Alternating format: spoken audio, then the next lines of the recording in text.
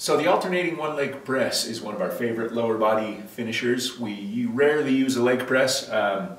Definitely prefer to do squats and lunges and deadlifts and all that kind of stuff, but this is one thing that we will use it for, and it works very well. So you're going to lay in the supine leg press, and I'm not going to go super heavy because I'm going to time myself. We start at 5 minutes and we'll go anywhere up to 10, 12 minutes we've done.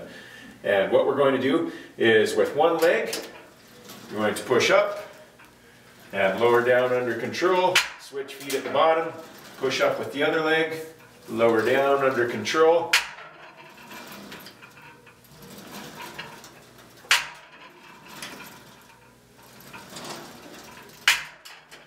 And you're just going to do that for 5 minutes straight. You get just enough rest between repetitions that you can continue going. It does get miserable and horrible, but that's the purpose of the finisher. So keep it up, keep going, 5 minutes to start, and gradually increase your time from there, anywhere to 10 to 12 minutes.